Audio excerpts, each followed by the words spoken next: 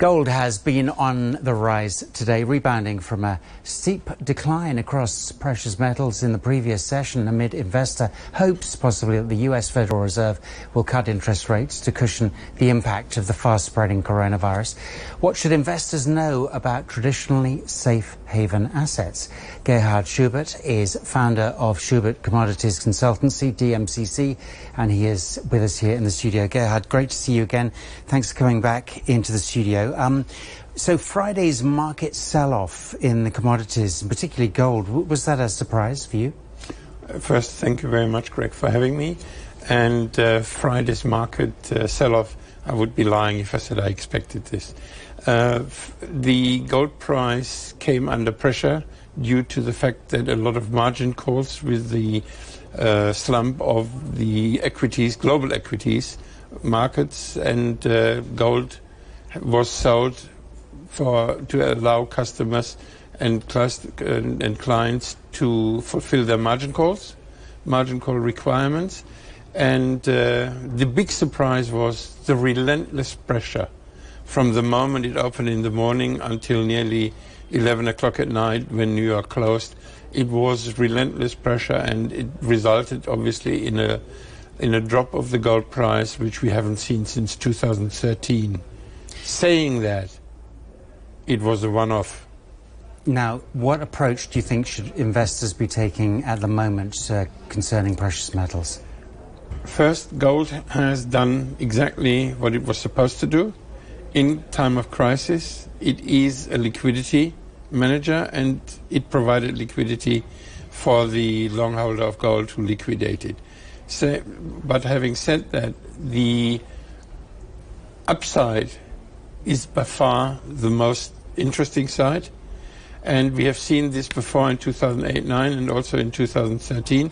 After the slump, then also prices start to react also to the upside quite quickly, and I do believe 1750, 1800 within the next 3 months is achievable, providing also some of the drivers are still intact and the global economy.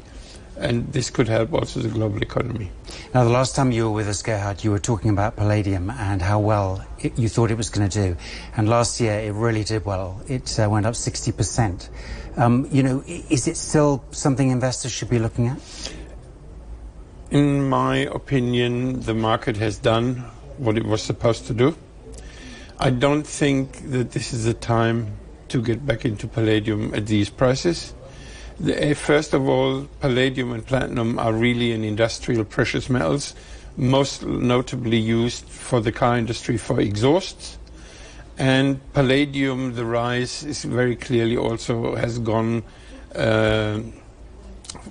against platinum, which is the bigger platinum loading in car exhaust is used in diesel engines, and palladium, a higher loading, is used for petrol engines. And this explains also the mismatch between platinum and palladium. But I think at this moment in time, I wouldn't invest anymore in palladium. Okay, so what advice then would you give for investors at the moment when they're looking at precious metals? When we look at precious metals, the disappointing bit is neither gold or palladium, they were positive, is silver. Silver is really lagging behind significantly, but the reason is because the coronavirus, the global stock market, the economy is a gold move.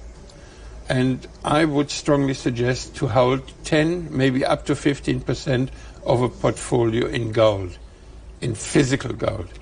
I would prefer significantly physical gold against other gold ETFs, definitely not ETNs because they're backed by nothings.